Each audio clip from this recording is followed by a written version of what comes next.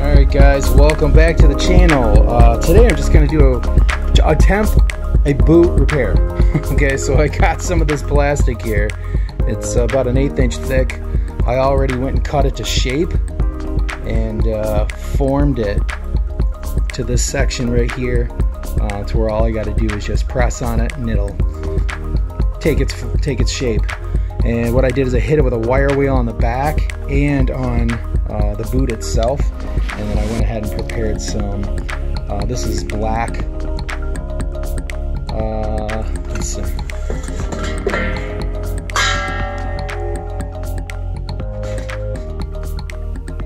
This is Permatex black plastic welder. So I'm gonna give it a try and see what happens. This is from kicking my bike with oversized pegs on it. So it's been doing some damage. And these are my new, quote-unquote new Thor boots that I'm just wearing this year. So, all right, I'm gonna try and fix this, then I'll be back. All right, guys, so this is what I ended up doing. I tried a couple things. I used some of this black plastic bonder. I used a wire wheel, and I scuffed all this area up really good. And the first thing I tried was putting a layer of this down, and then I took some of this plastic and scuffed it up, cut a piece to look just like this, and fit it there. And I don't know if it was the glue was old, because this is actually a new package that I have here. The other one, I think it was Permatex. I don't know. Permatex, like 3M or something.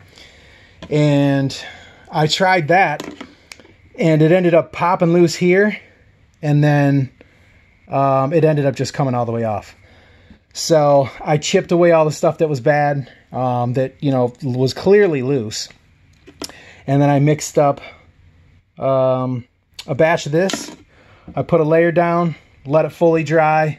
And this stuff, I think it sets in 15 minutes and cures, I don't know, like an hour or two. It's fully cured.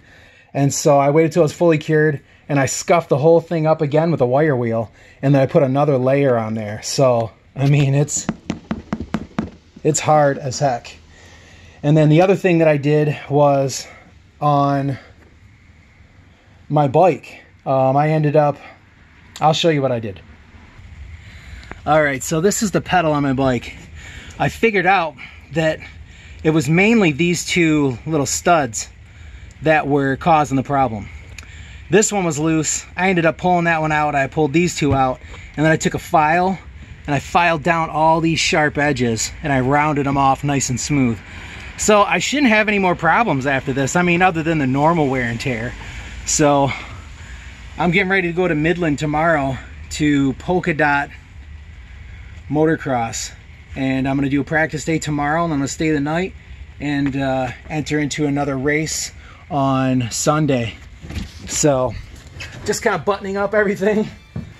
So like I said, that's the JB Welder, JB Weld plastic bonder. If you guys had this type of problem with your boots and you have those kind of pegs on there and they have those type of studs, hopefully this helped you guys out. You found some value in the video. So I really appreciate everybody that's been coming back to the channel. I'm trying to provide as best the content as I can. I'm getting out there, ripping on this bike, man, doing what I can. I'm having a blast doing it, so I hope you guys are enjoying the videos as well. But if you guys aren't subscribed to the channel yet, hit the subscribe button and the alert bell. Don't forget to smash that like button. That always helps.